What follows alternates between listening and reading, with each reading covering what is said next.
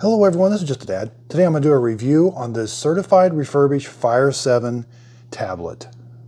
This is the 2019 model, 16 gigabytes. So let's open it up. They make it pretty easy. You're going to open it up right here. Simply going to open it up, and here's our tablet. Looks like it comes with a cable and a charger. That's Amazon's charger. It's got their logo on it. So now let's get this out. And here's the tablet. Now the cable it comes with is USB to micro USB. Okay, so the tablet looks to be in really good shape. There's just a very few minor scratches. Very minor. Again, it looks to be overall in great condition. Maybe just a little scuff, but no, this is really nice. Nice. Okay, let's turn it on. There's the power button right there. I'm going to hold the power button. See how much charge it has on it. May not have any charge. Okay, so I had to plug it in and charge it. The way you plug it in, this only goes one way. Micro USB, you've got to line it up. There's kind of a small end and a long end, but it'll only go one way. Okay, so I did have to let my 2019 Fire 7-inch tablet charge for a little bit. Then it came alive. Now I'm going to press English. Then press this little arrow down here. Okay, so you're going to pick your Wi-Fi and then give it your Wi-Fi password. Okay, so let's go see what version it's running. Let's go to Settings. Let's scroll down. Let's go to Device Options. Let's check System Updates. So it says it's running Fire OS 8.3.1.0, but it says Fire 8.3.1.1 is ready to install. So it does have an update ready to go right out of the box, but it didn't do it automatically. So I'm going to go ahead and click Update Now, and it's going to update it.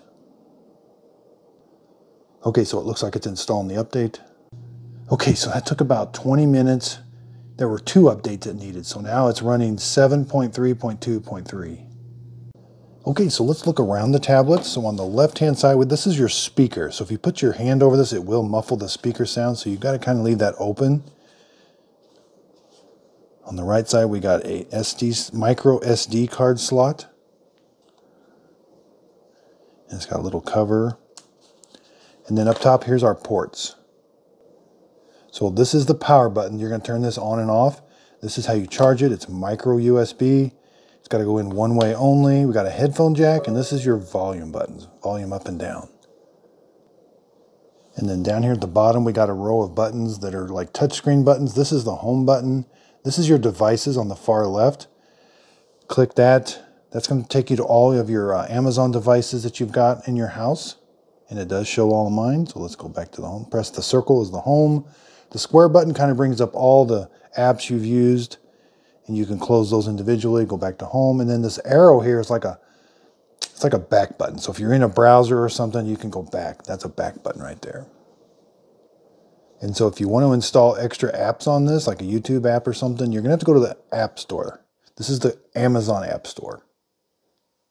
And then just search for them up here, and then you can install them on your tablet. Okay, so straight out of the box, it has 10.45 gigabytes free. So the system takes quite a bit.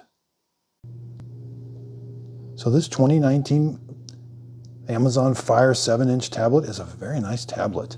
I really like the display. It's got a very nice screen that's touch sensitive.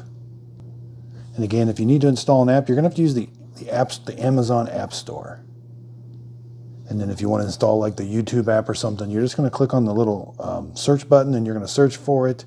And it'll find that app and then hit install. And so it does have a camera. If you want to take a picture, just click on the little camera app and you can take a picture. It's got a decent camera. And then like other tablets, if you swipe down from the top, you get more access to different things. You got Bluetooth, airplane mode. You can turn the brightness up and down on the screen. And again, the back of it, it's kind of grippy, but it's overall kind of slick, so a case would be nice. So I really do like this 2019 Fire 7-inch tablet. Thanks everybody for watching.